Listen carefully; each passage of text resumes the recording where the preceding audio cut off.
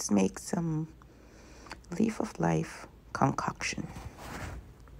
So I have this leaf of life in my yard, so I'm picking some. I wash them nice and clean, pat them off, then I heat up the stove and I put them on the stove.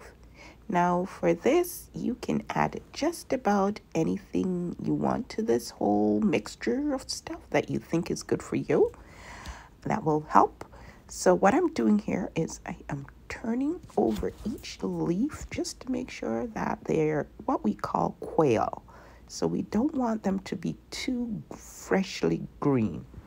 I just want them to be a little bit on the, a little bit brown. So as you see, I'm ready taking them off. And I will now add them to my grinder. I have lime, onion, garlic, and some lemon juice. I'm just using what I have here. I had some limes, so I'm squeezing a lime in it as well. And I'm giving it a good puree here.